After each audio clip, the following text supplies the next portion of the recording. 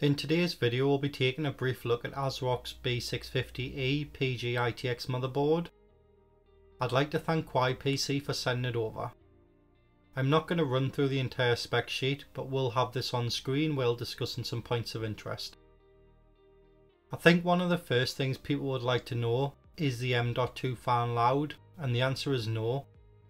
It can be controlled via the BIOS, however it does take up one of 3 4-pin fan headers on the motherboard.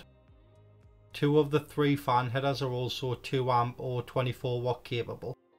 One major downside of the board is the absence of BIOS flashback, meaning there's no support for AMD's 3D V-Cache CPUs out of the box, and will require manual BIOS update using a standard 7000 series CPU first.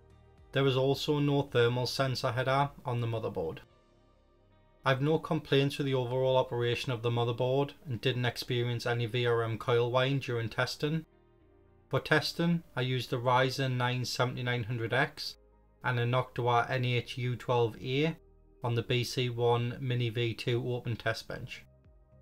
For testing, first up we have Cinebench R23 Multicore. I also tested the same setup on the Asus B650E motherboard and posted near identical scores. Now let's take a look at multi-core clock speeds and CPU thermals. I did manually tune the 7900X to 142,000 ppt and set a -25 CPU curve optimizer offset in order to improve thermals. For those interested, the Asus B650E VRMs ran around 5 degrees C warmer in the same test. However, both boards are well within reasonable limits. Finally, to finish things off, we have CPU cooler compatibility. I'm disappointed that the Thermalright EXP90 coolers aren't compatible out of the box due to the motherboard's backplate design. I'm also going to leave Noctua's cooler compatibility sheet linked in the video description.